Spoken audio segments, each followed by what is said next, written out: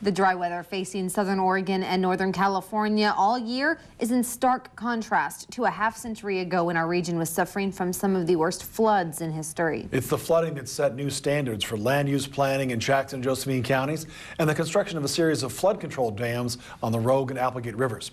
In tonight's Oregon Trails, Newswatch 12's Ron Brown taps into some never-before broadcast video of the 1964 flood on the Rogue River. Looking at the Rogue River at Gold Hill today, you'd never imagine that a half-century ago, this was a raging torrent that caused millions of dollars damage and left at least 9 people dead. This video that we've recently obtained gives an idea of what the river was like during Christmas week of 1964. Every few years, there seems to be a big wet storm about this time of year that often causes flooding. That was the case in 1964 as well.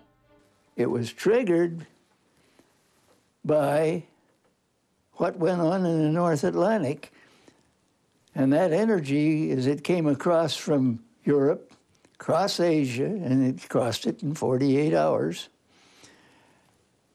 And in 60 hours, it was approaching the dateline, and it was in a mode of where it was intensifying and turning toward the south.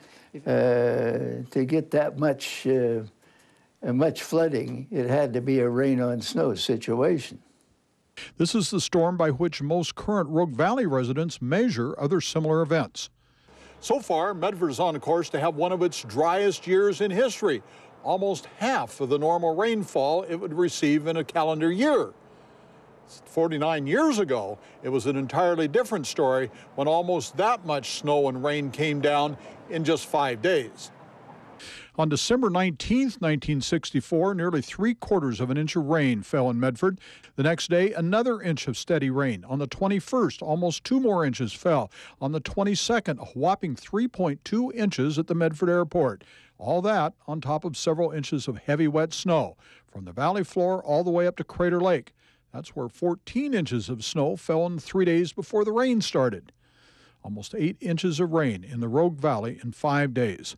This video at Rogue River shows the old Depot Street Bridge almost awash in water, while a market on Rogue River Highway is underwater. That little store is still there, and a Best Western Inn is now next to it. And there's also a new bridge. Upstream, Rock Point Bridge is shown surrounded by the river. The southern bridge approach washed out and had to be replaced after the water went down. At Gold Hill, the river threatened to sweep away the railroad trestle, and with it the Highway 99 bridge into town. That bridge was built after a similar flood in 1927. Former Gold Hill resident Wilmer Bailey saw it all. The bridge was under construction then. And while we were standing there, just that whole thing underneath just moved out there smooth. Down the river it went.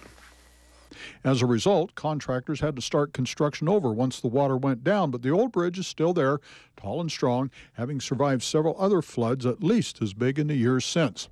After the 1964 flood, the snow returned, adding to the misery of many area residents and those trying to get home for the holidays. Bridges were out, roads were blocked or washed away up and down the coast, and a new natural gas line that was built just the summer before into the Rogue Valley washed out at Gold Hill, as you can see in this video. Ironically, it had been placed in the exact place where an earlier 1911 bridge washed out in a flood. The gas line had to be rebuilt and was attached to the 1927 car bridge, where it remains today. Meanwhile, many houses have been built along the river where a half-century ago there was floodwater rooftop deep. As a result of this flood and storm, combined with the 1955 flood 9 years before, planning was begun on the Applegate, Lost Creek, and Elk Creek dams to reduce high water impacts in southern Oregon. Elk Creek has never been finished, but Lost Creek and Applegate have been providing flood protection and water storage for nearly 30 years now. In Gold Hill, Ron Brown, Newswatch 12.